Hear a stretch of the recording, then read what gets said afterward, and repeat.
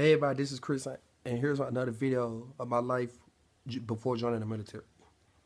Let's see, I was born and raised in Memphis, Tennessee, and you know what? Memphis is not bad at all.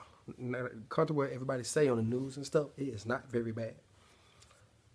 But, you know, I had my struggles growing up. I really did not like school at all, and I really didn't know because I did not know what life was going to take me because my GPA was not good enough to go to college. I just could not focus in school. And I don't know where I linked to joining the military. I know I always wanted to be a police officer. But I don't know where. And I noticed when one day I went up to the police officer and asked him, "How old you got to be?" And he said you had to be 21. Well, when I graduated, I was 17 years old, so that wasn't going to work out at the time. Then I remember this Navy officer happened to just walk in. And I was like, he started talking. I was like, there'd be somebody interesting, but I was never interested in Navy and swimming. I don't like water. So I remember I just happened to, let me go check out the Army. And I decided when I decided to go to a recruit station in 12th grade, and I just started talking to the recruiter.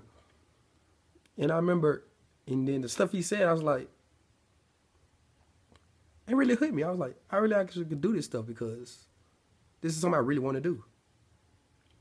So after 12th grade, I actually had to go to summer school to complete everything, but I still was 17 years old. So I went to back to the recruiter, and I signed up to be go in the Army.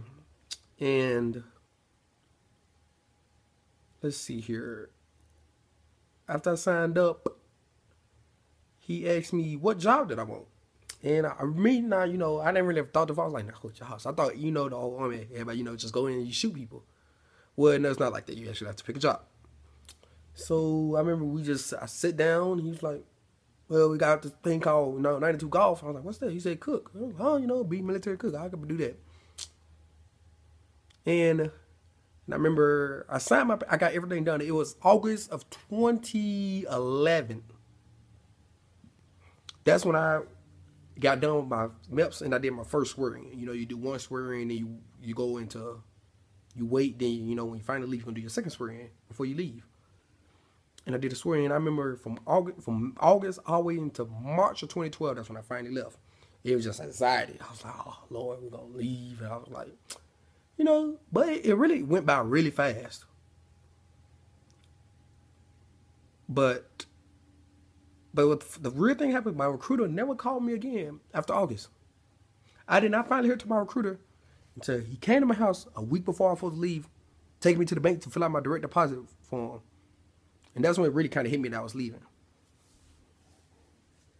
So for everybody thinking about the military, you don't know, it has worked out really great for me. When I joined, I was single. Now I'm married and got a baby. Well, 1 year old. She's kind of bad as hell. And I don't pay for medical pay. Well, it don't seem like I do, but it do. And it pays for my apartment and everything. Really, and I get paid nicely. So, and I remember the day I left, the day before basic training, I was at the day when I left to go to ship out. I was at the recruiting station. My mom was like, my brother was there. They wished me bye. She started crying and everything. And I went to the hotel to do MEPS again. Well, you're not really MEPS, but you go to the same place, the hotel you did MEPS at. And I stayed there another night. The next morning, my mom last time see me was the night before. That night. The next morning she didn't see me. Did she? No, she did not see me at all. So we went from the hotel and I went straight to the airport. We went from Memphis to Atlanta, from Atlanta to North Carolina, from North Carolina to South Carolina. I don't understand why. But they took all those flights just to do all that. And really, it was kind of really dumb to me, but that's not my business.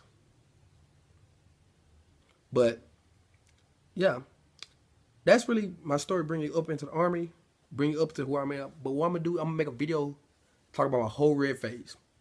It sucked.